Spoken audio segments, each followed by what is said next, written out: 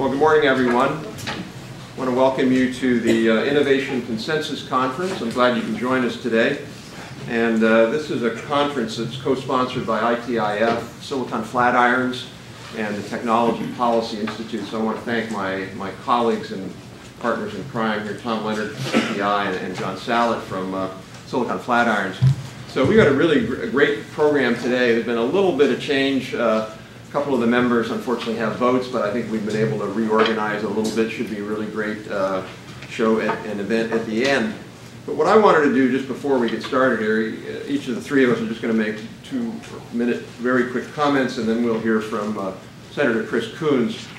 But I think the first thing really, any conference on innovation is really have to talk about what is innovation. And I think that one of the problems with the debate and the dialogue on innovation is it tends to be way too narrow. Innovation is seen as the iPad or the human genome or big data analytics, drug breakthroughs, and those are all pretty critical innovations.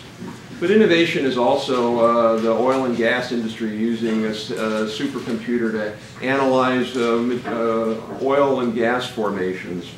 Innovation is Boeing creating a wide-body 787 out of composite materials. Innovation is using self-checkout at the grocery store. It's a way to have retail trade that we've never had before. So innovation is all about advanced animation in movies. And so our point as putting on this conference is that innovation is really permeating American society, and it's going to be central to our future standards of living. And that really gets to the next point, which is why we want to focus on innovation. And I think there's really two big reasons for that. The literature is very clear on this, that innovation is the dominant driver of U.S. productivity and per capita income growth. You can find studies as high as 90% related to innovation. Most studies are in the 50 to 60 to 70% range of per capita income growth coming from innovation. And the second point is that innovation is really the source of U.S. competitive advantage. It's not going to be natural resources. It's not going to be low-wage commodity production. It's going to be doing things that other countries can't do very well, and it's going to be doing them more efficiently, and that's really what innovation is all about. So with that, I will turn it over to John for a few quick comments.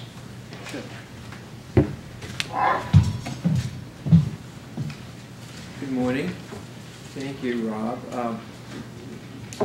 Thanks, Rob. Thank you, Rob, for your leadership. Thanks for helping working the microphone. No, I want to thank Rob particularly. Nobody put in as much work in organizing the conference and making it as successful as it's going to be than Rob, who's been a leader on these issues for years, who thinks hard and makes us all understand better how innovation works, and also the staff of ITIF who's worked so hard on this event. I'm a senior fellow at Silicon Flatirons. We work, I'm in DC, but the center in Boulder at the University of Colorado Law School works to further understanding of innovation, impact on economic growth, but also works to promote business creation in the local community in Colorado, in Boulder and around Boulder. And I think there's a story there that's perhaps the hidden story of innovation in America today. We talk about what happens at the national level, and we should, but we need to pay more attention to what happens at the state and local level. Places where governors of different political parties, mayors, local businesses are working together, not being confined by partisan differences, but finding the kind of common ground and consensus of which we will speak today. Look around the country. I've been reading recently about work in clusters. I do work in regional innovation clusters. So what are the stories that come from places like Michigan, from Ohio, from New Jersey, in sectors that are manufacturing or services or software or agriculture, to Rob's point about the nature of innovation? And what they are is practical, and they're practically minded. And therefore they're focused on outcomes, building businesses, finding more jobs, making communities stronger, in a way that is so intensely practical that it gets beyond ideological boundaries. In fact, Gallup poll did a survey last fall and asked Americans, who do you think can do the best job of creating jobs in America? And the political leaders who topped the list were mayors and governors. And they were accompanied by local businesses.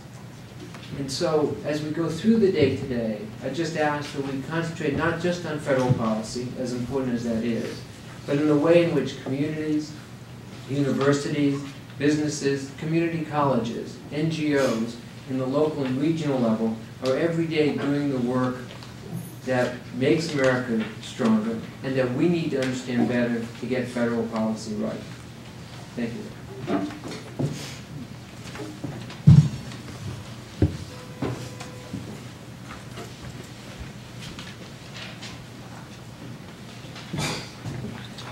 Good morning. I'm Tom Leonard, President of the Technology Policy Institute, and I want to also welcome you here today, and it's a pleasure to be partnering with ITIF and with Silicon Flatirons to discuss this critically important set of issues. And I want to also thank both Rob and John, basically for doing all the heavy lifting in organizing this conference. As we all know, innovation and technical change are really crucial to the United States' competitiveness and to our ability to deliver healthy growth rates, improve standards of living, and provide well-paying jobs. And for much of our history, and this is certainly so in the recent past, we've led the way and produced really a record of innovation growth and productivity improvement that has been the envy of the world. In the last couple of decades, the U.S. has been the birthplace of revolutions in information and biotechnology, and of the great companies that have symbolized those revolutions, everything from Microsoft, Intel, to Google, to Amgen, Genentech, but as Rob indicated, innovation is a lot broader than that. It includes entertainment, movies, records, books. It includes retailing. Think of Walmart and Starbucks. It includes the development of new business models in really a host of industries. There is now concern that our leadership position in innovation may be in jeopardy. I don't think it's unusual or surprising that such concerns arise during recessions, during economic times like the one we're in now. But before considering the pros and cons of various policy proposals, we really need to have an accurate picture of where we are. I mean, do we in fact have an innovation problem? If so, what is the nature of the problem and what are the causes? However, regardless of whether we have an innovation problem per se, there, I think, is room, or should be room, for consensus on policies that are pro-innovation. For example, I don't think anybody thinks that having the highest corporate tax rate in the world is particularly beneficial for innovation. I don't think anybody thinks that sending talented immigrants back home or to other countries that have more friendly immigration policies is particularly good for innovation. So I think there's a lot of room for things that can be good, for policies that are good for innovation, regardless of whether we have a problem per se. In any event, I think we have a great program lined up. I look forward to listening to all the speakers and to the discussion. And now I think give it back to Rob. Okay, thanks, Tom. So I want to get right into the program and introduce our first keynote speaker, Senator Chris Coons. Senator Coons was elected in the last election to the U.S. Senate from the state of Delaware. He serves on the Foreign Relations Committee, Judiciary, Energy, and Budget. He was actually the only freshman to be named as a subcommittee chair when he was named chair of the Foreign Relations Subcommittee on African Affairs. Prior to that, prior to being in the Senate, Senator Coons was the chief executive of Newcastle County, which is the largest county in Delaware, and prior to that was 6 years as the county chief executive. And prior to that, he was an attorney and worked for the W.L. Gore Associates Company, which you all know for their most famous product, which is Gore-Tex. And I think Senator Coons is probably the only member of the Senate who has both a chemistry degree and a degree from Yale Divinity School. So that's sort of some ability to think spiritually about innovation challenges for the nation. And also I've had the great pleasure of knowing Senator Coons in his current life and also his prior life, and really have really respected his work on economic growth and innovation. And I, to the point, recently I got an email from one of the senator's staffers saying, the senator is presiding over the Senate now, and he was just reading one of your reports and he had a question about it. And I wasn't sure what that really indicated, whether our reports are really, really great or whether presiding over the Senate is really, really boring. But I think really what it meant was that the senator is committed and really interested and deeply committed to these issues. So please join me in welcoming Senator Chris Coons.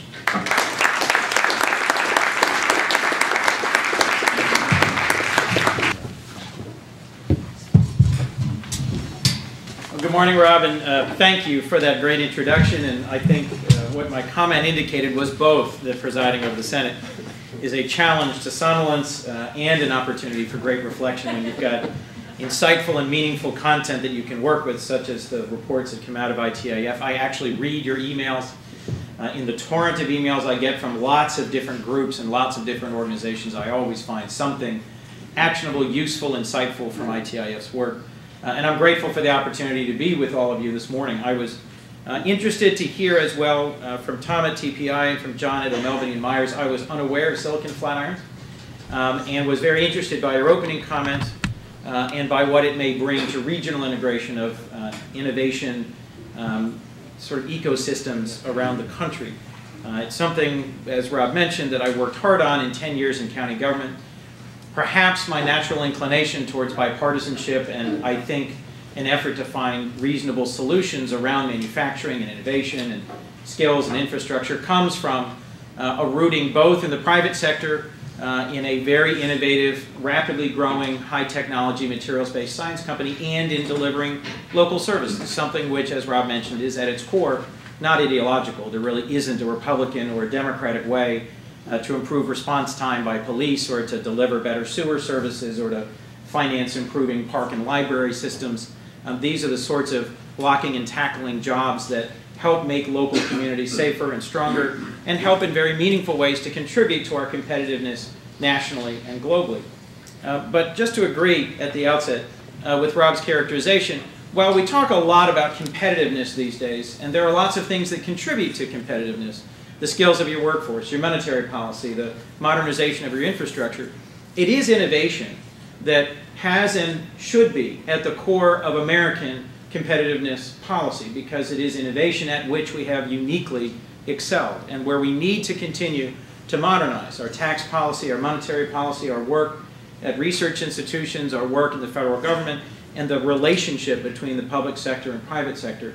If we successfully continue to endurably foster innovation, we can remain a highly competitive country. And I think this is going to be at the heart of what is the most important thing, I think, for all of my constituents and for the folks across this country, which is not just slowly bending the arc of this recovery and slowly restoring our growth rate to what it was before, but laying the very real foundation for long-term innovation and through that competitiveness. One of the things, Rob, I know ITIF's worked on that I'm very interested in and that JJ and my folks are following closely is the patent box, an idea for how to mimic some success in other countries in Europe of licensing and encouraging not just innovation and invention here, but then tying it to manufacturing, to practice, to actual implementation of intellectual property and innovation here in the United States. That is a great, in my view, idea. And you've got a terrific agenda here today of folks who will be addressing all the different constituent components of what is a good conversation.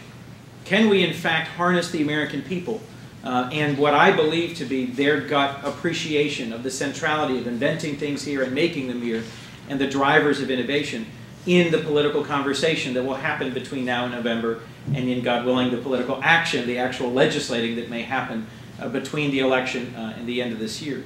Is it possible for all of us to come up with policy ideas that are compelling enough that they can move us forward?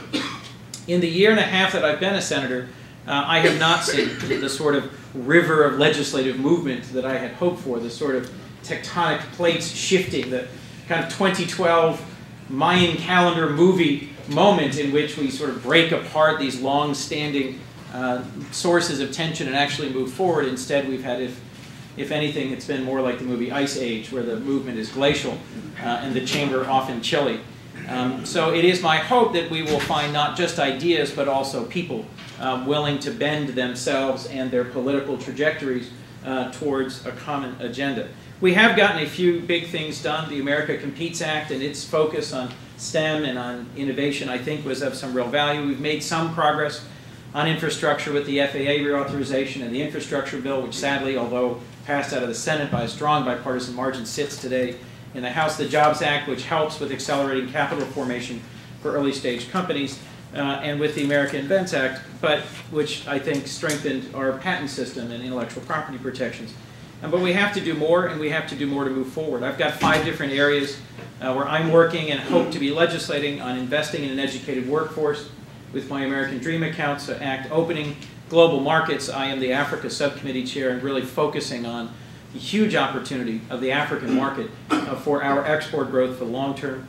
Finding new ways to finance clean energy, taking master limited partnerships and trying to make them accessible to all forms of energy, listening to the argument of the Republicans that we shouldn't pick winners and losers, we should have an all-of-the-above energy strategy, and so taking a long-standing vehicle and opening it up to all the different sources of power generation, and then finding ways to protect America's inventions through strengthening trade secret protection.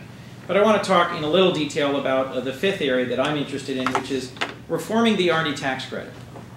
As in-house counsel to W.L. Gore & Associates, one of the things I came to Washington to occasionally advocate for was making the R&D tax credit more usable, more sensible. Frankly, simply at that point, many of us were here advocating for permanency because the R&D tax credit as practiced over the last decade is sort of perfectly bad tax policy. It expires, it's restored, it expired, it's restored, often retroactively. It's complicated, and it really doesn't incentivize innovation and investment in R&D in anything like the ways I think it was intended to, and in anything like the ways it should. It is a relatively expensive tax expenditure, and my concern is that in the ongoing sort of effort to eliminate all tax expenditures, the R&D credit may in fact go away, because there are some in the major corporations that benefit from it who say it's such an effort, it's so unreliable, it is not a huge amount of money for us, and this is in the case of multi-billion-dollar companies, that they may not see its enduring value. The idea is simple. The R&D tax credit is not accessible to early stage or startup companies. Exactly those companies that have the highest growth potential, both for job creation and for income creation. Exactly those companies that go from 5 to 50 to 500 employees in their first decade, and that are often investing furiously in R&D and in applied R&D that generates new products, new innovation, new jobs. So finding a way to innovate in the R&D tax credit and instead make it a startup innovation credit so that it is accessible as a credit rather than simply something you can only access once you are profitable would, I think, improve it. A GAO report says half the credit currently goes to companies with more than $1 billion in sales. I have nothing against companies with more than $1 billion in sales. But to exclude early stage companies is, in my view, to lock the R&D credit in what it has been rather than what it could be and should be. And my hope is that in the end we'll find a compromise where we may have to shave the rate, make it permanent, and broaden the base by making it accessible through making it a credit so that a much broader range of companies are able to access it. Part of what this proposal does is listen to the concerns and the arguments of the other party. It's technology neutral. This is not a clean energy credit. This is not a biotechnology credit. It is not technology specific. It is a way to help sustain investment through the tax code, through tax expenditures, in innovation, in R&D. I am grateful for ITIF's support for this idea, for its hard work in the details of the policy, and I am hopeful that when introduced it will garner broad support and that it is one of the sort of common sense ideas we may be able to move forward this year. You know, frankly, getting over our partisan differences and finding a way to move forward, not just after the election, but from now to then, is one of the things that I think is most important for us to do in Congress to send a signal to the markets, to folks around the world, to folks who represent companies and institutions that have a whole lot of stranded capital currently sitting on the sidelines waiting to see who will emerge from the current morass, the sort of economic stagnation or the turbulence in global markets. And I think we have a moment of enormous opportunity ahead of us, were we to but seize that moment. Later today, I believe you'll hear from Senators Warner and Moran, two folks who've done a great job of pairing up in that arc-like, go in 2 by 2 pairing that's required to get any bill meaningfully considered in the Senate these days. They had a good and strong early introduction of a bill. So too did I with Marco Rubio. Some of you may know Senator Rubio of Florida. The only thing I presumed we had in common when I first arrived was that we both owed our election to the Tea Party, but in somewhat different ways. But I discovered as I spent more time with him something that is more akin to how the Senate worked in decades past than in days of today, which is that the fact that he has 4 young children in Miami to whom he desperately wants to return every Thursday, and that I have 3 young children in Wilmington to whom I eagerly return every night if I possibly can, gave us something more in common than folks perhaps at different places in their lives and in their trajectories and in their careers.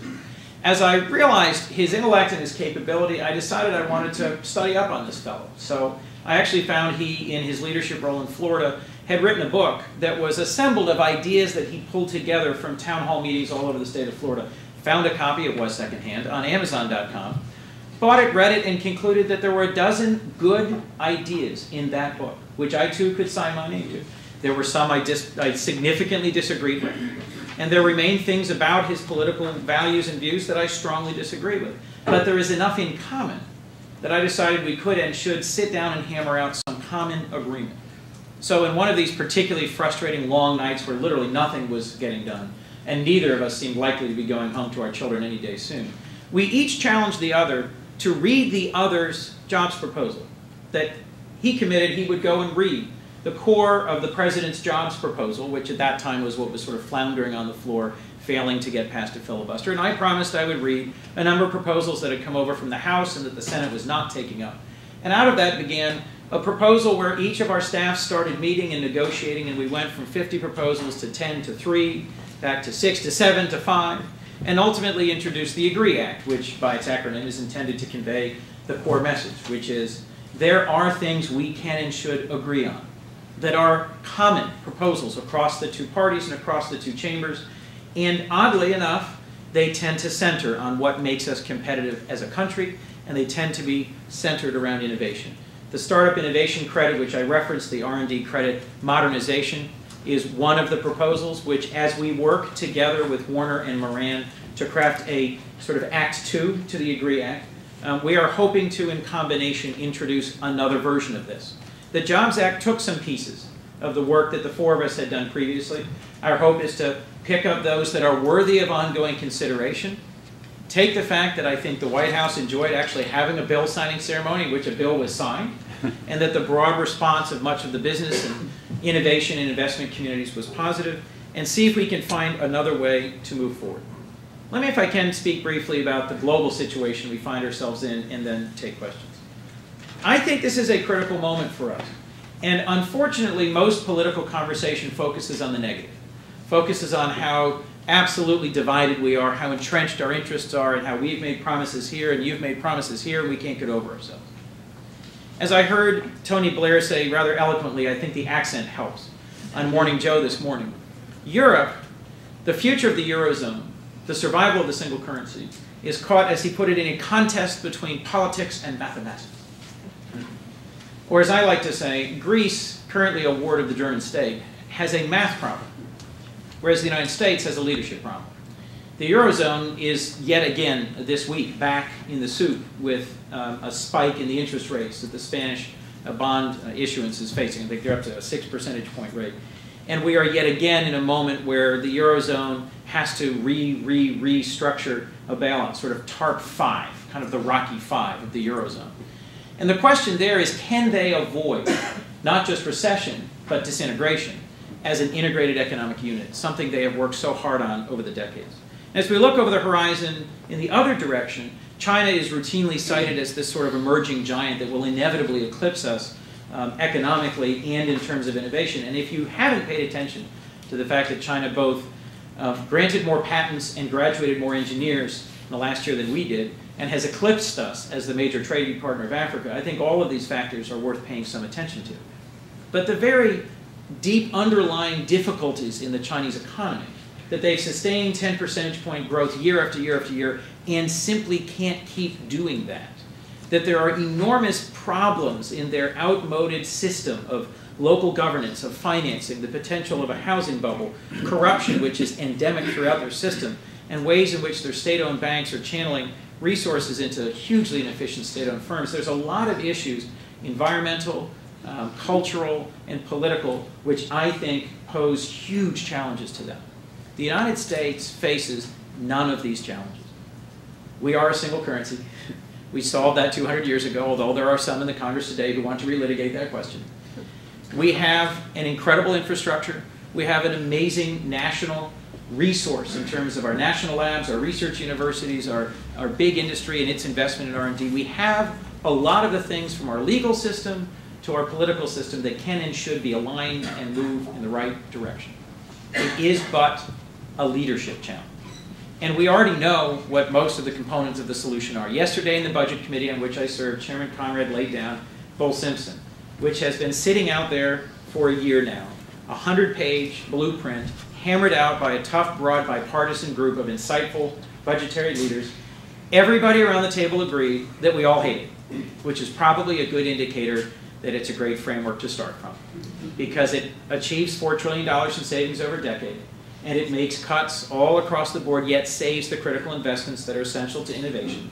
And if we can but get over ourselves and hammer out the basics of a framework for resolving our budgetary impasse, I'm convinced that the rest of the world will send its capital here, that we will restore not just our inventions, but also our manufacturing and our global leadership in innovation, in politics, in culture, and in inspiring the rest of the world at an absolutely critical moment.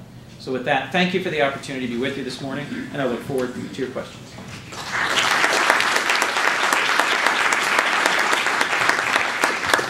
Great. So if folks have questions, you just want to raise your hand, quickly identify yourself. Probably a time just maybe 2 or 3.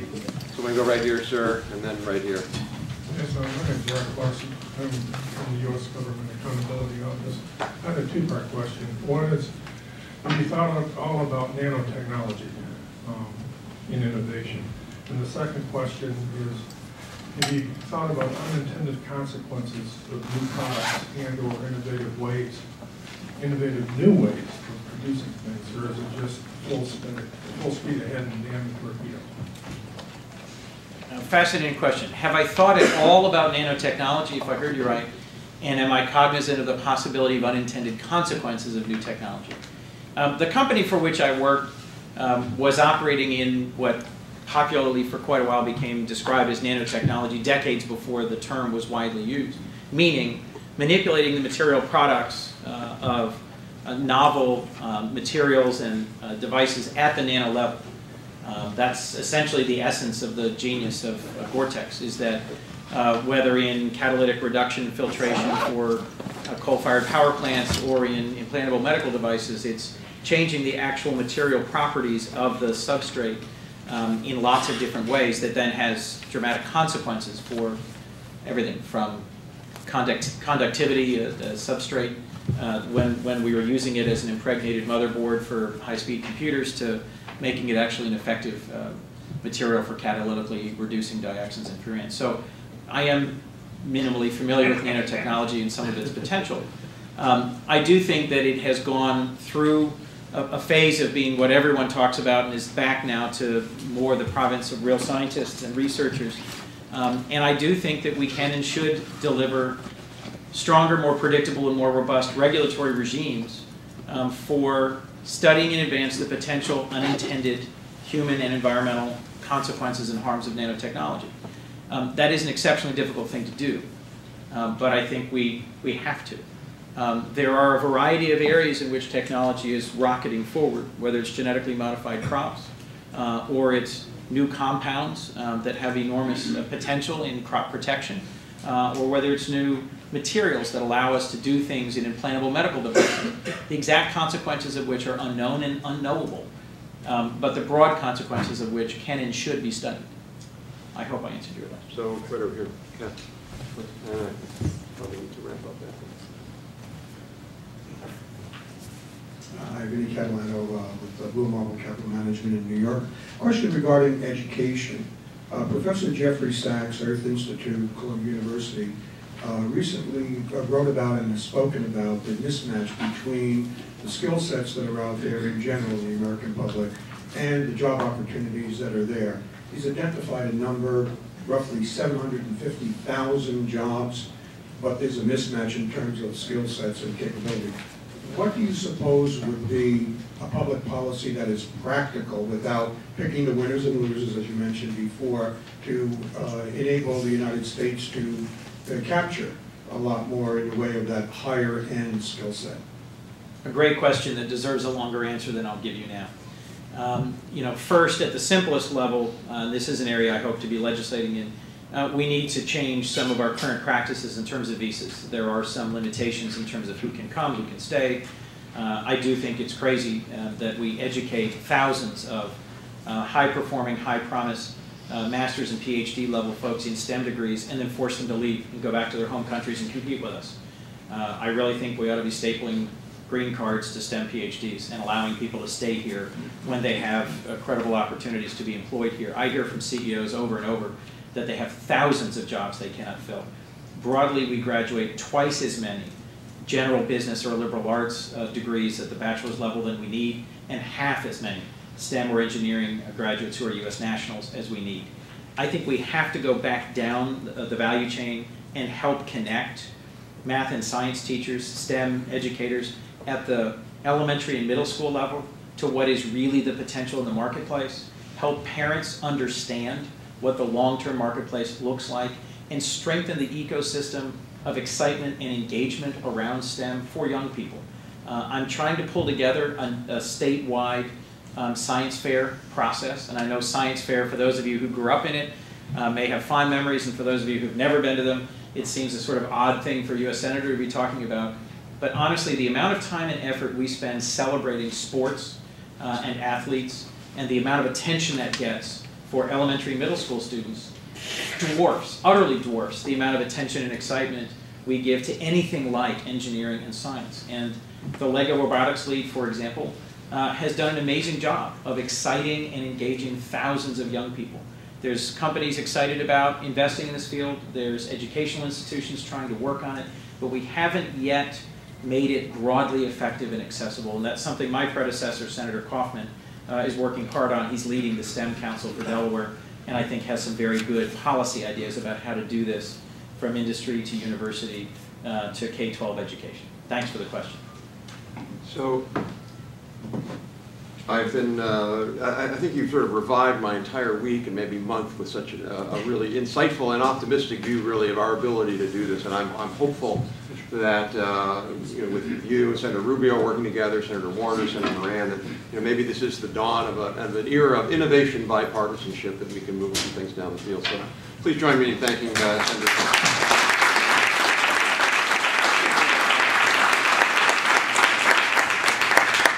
If I could